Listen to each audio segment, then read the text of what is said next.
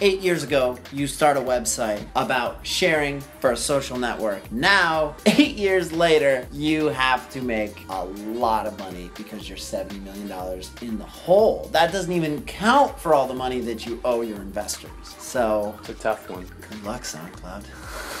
Good luck, SoundCloud. Hey, what's going on, everybody? It's Tuko with MUSIK ID TV, your home for B2B music news. So in today's episode, we want to talk to you guys about predicting the fall of SoundCloud. Last year, Dave and I did an episode called A Closer Look at SoundCloud, and we did a second episode called Can You Really Make Money on SoundCloud, in which I'm sure some cards will pop up to where you guys can watch it here. But we talked about how SoundCloud continued to take in more money in the years of 2015 and 2016. But we also talked about how you have to pay that money back. They started SoundCloud Go back in 2016, in which we did a review of. You can also check that out on A Closer Look at SoundCloud episode. We also reported like last week, SoundCloud slashed 40% of the company. That's almost half the workforce. There has also been a statement released by SoundCloud's PR person saying that SoundCloud does have funding until the fourth quarter, which means the end of the year, which means that if SoundCloud does not make enough money, or if SoundCloud does not get enough investments, then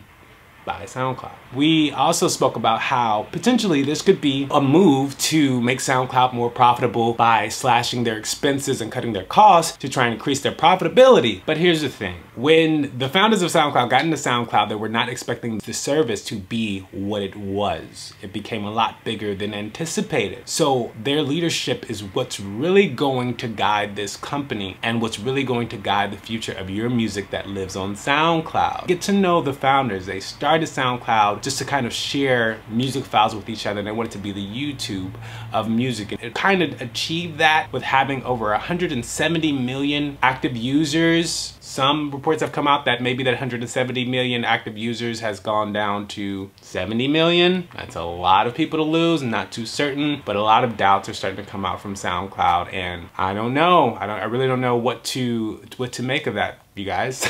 So if they do have funding up until the fourth quarter, and they have cut these costs, and they did take on some investments against their debt of 70 million, then maybe SoundCloud might be onto a profitable future. But they have to have a strategy, they have to have a plan, they have to know what they're going to do next, how they're going to be profitable, in what way, who to cater to. Are you really gonna try and compete with Spotify and Apple Music with the SoundCloud Go initiative? SoundCloud has come out and said they're gonna focus more on independent creators, but we'll see how that goes. I mean, to be honest, they made some initiatives against independent creators with really enacting the 3-strike rule, with a lot of DJs getting their music ripped off of SoundCloud last year, and then starting SoundCloud Go, in which artists from major labels are the ones who will be receiving the royalties from SoundCloud Go. To be honest, unless the founders of SoundCloud and leadership in SoundCloud know exactly what they're going to do to make this company profitable, we're not going to be seeing too much of SoundCloud.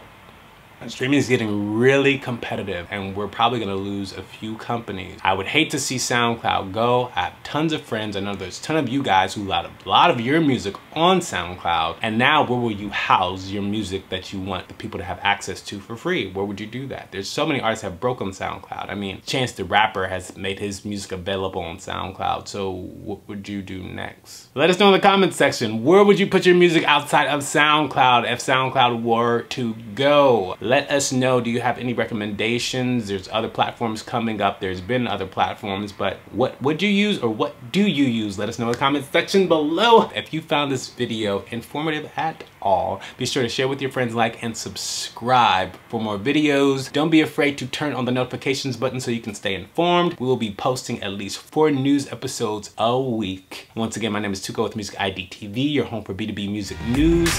Sayonara.